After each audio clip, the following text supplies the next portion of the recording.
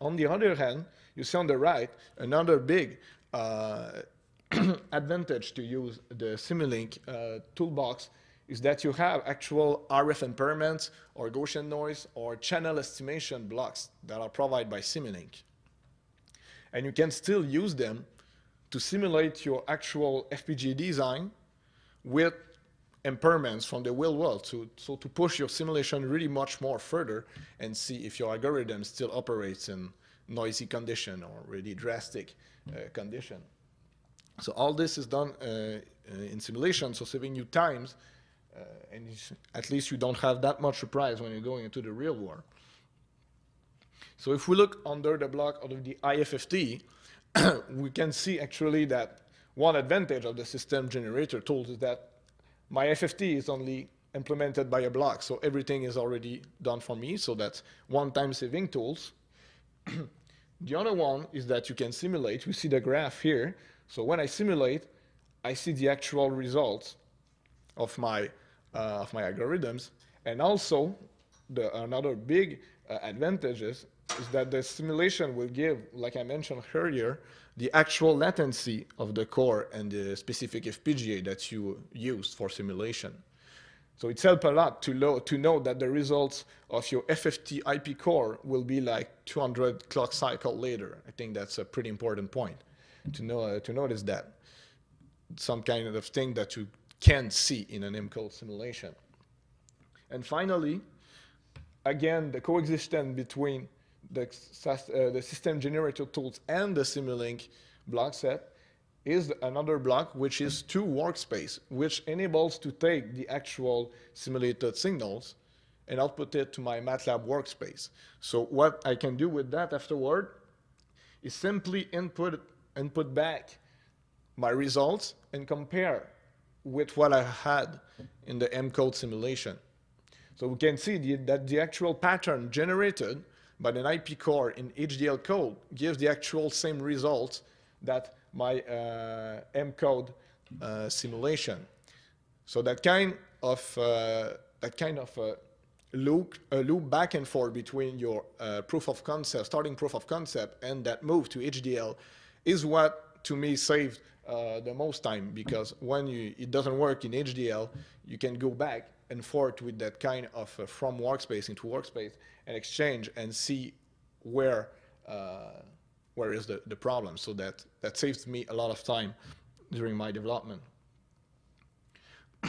So now to complete the loop, if now we are actually simulating the detection of the actual preamble that we generated using the IFFT, but the convolution can be easily implemented in FPGA using finite impulse response filters, which will implement the actual convolution of what we need.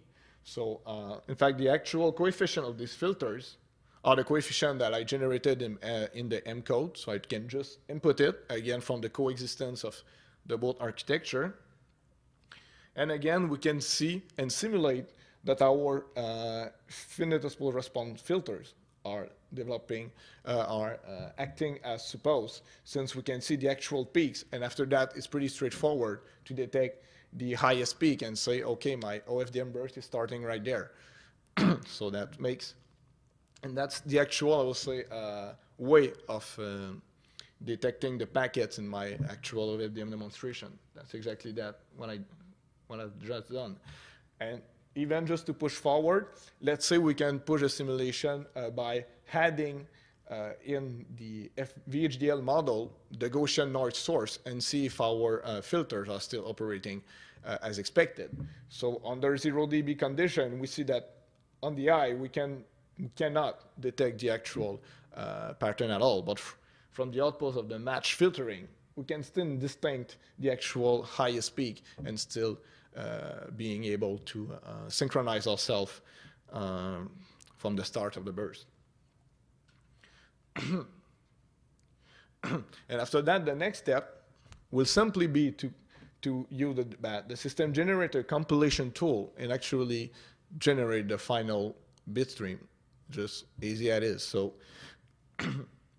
so you see that it's really nice because you can actually compile specific bit stream for a specific FPGA that you use. So you only need to select your part, which is, for example, a Vertex 6, with the actual FPGA clock that you're going to use, and all the timing constraint and analyze it's going to be done by itself. You just need to wait, grab a coffee or something, and wait for it to be ready for testing. So now let's extrapolate that web developing. In fact, that's what I did for, I'll say, every small blocks in my OFDM file demonstration. And just now I will just explain the demonstration that we're going to show today. So yeah, configuration step. The first step, first of all, it's going to be after power up, the FPGA is going to be programmed using the bit stream that I generated from a kind of model that we see earlier, so a model with system generator blocks. The second step is going to be IP address assignation from a host laptop, so that they can communicate between each other using that blue cable here, which is a gigabit Ethernet cable port. The third step is going to be to configure the actual radio, which is going to be the one which is going to send the baseband INQ signal to the actual over-the-air signal, and going to be received back on the same FPGA. Yeah, and after the FMC radio configuration, we're actually gonna use, in fact, the Nutaq record and playback tools, which enable to put a big file in memory, and after that, being able to play it back in your design and use it for a simulation. In our case, it's gonna be a video file that we are going to download directly in the DDR3 memory. After that, that's what we're gonna send over the air for transmission, and after reception, it's gonna be sent to the laptop running a Linux virtual machine, and we're gonna receive the video and output it in real time. So just maybe for you which want to know a little bit more what was implemented and what will need to be done in my MBDK OFDM demo, at first we see that all the basic block of an OFDM file layer was implemented. Only the forward error correction scheme is not implemented yet. But we can see that all this, from the EFFT, the pilot insertion, the space-time block coding, everything was implemented and generated using our MBDK way of designing. Same thing on the reception. We're liking CFO correction and automatic gain control for the moment. But all the rest, the FFT, the channel estimation, and the QAM decoder, everything was still implemented in MBDK, and no HDL code was written during that development. So just maybe to summarize the time-saving tools from our way of developing. First, like I explained, is the bridge between the M-code proof of concept model and the system generator HDL generating model. It saves a lot of time during your development. The block set of precompiled DSP algorithms from system generator does bring and save a lot of time, because I don't think you want to code an IFFT algorithm by yourself in HDL. It can be time consuming. The cycle through and the simulation help a lot to debug the timing and latency constraint at first, so you can simulate them so you don't have any surprise in real time. And all using the graphical debugging tools, it's really much easier to debug. And the automatic code generation is just pretty straightforward. It's just a really nice tool to do. So now I think it's time, it's kind of a show time for the demonstration. So we'll just do the steps that we just showed, so we can boot the platform. So don't be surprised, the fans are making some noise for the moment, but it's for the good of everybody.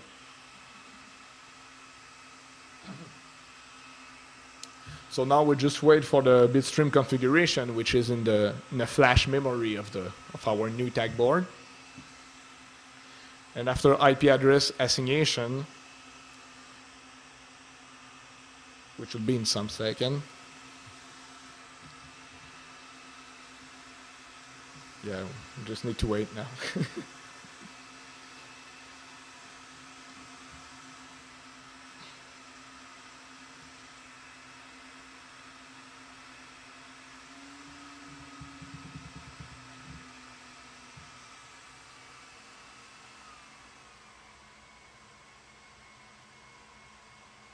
So we see an IP address was assigned.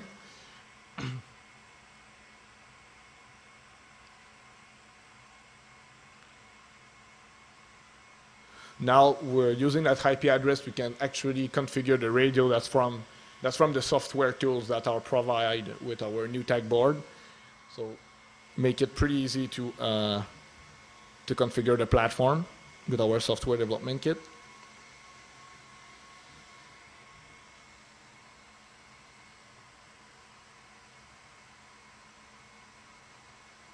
And now we're going to directly, using, again, our RTX connection, download our video file into the DDR3 memory of the board. And we're going to illustrate the playback feature. After that, by simply playbacking the video from the memory to the actual OFDM transmitter and receive it back, like you will see in a second.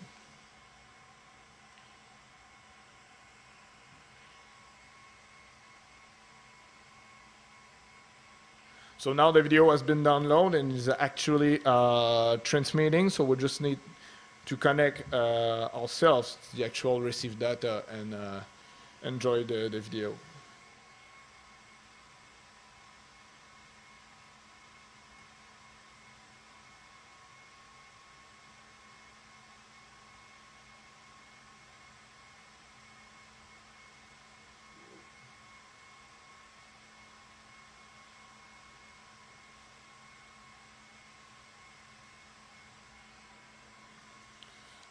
Okay, so you just had some problem to synchronize, but that is done. So that just maybe for your information, the data rate of that video, it's HD quality. It's like 8 megabit per second for the moment. So.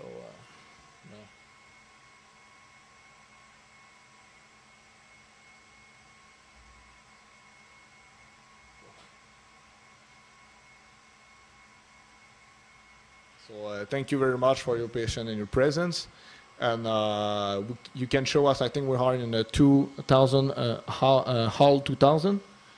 So you can show, you can see a Nutaq boot and see the demo running and ask us questions. So thank you everyone. Thanks.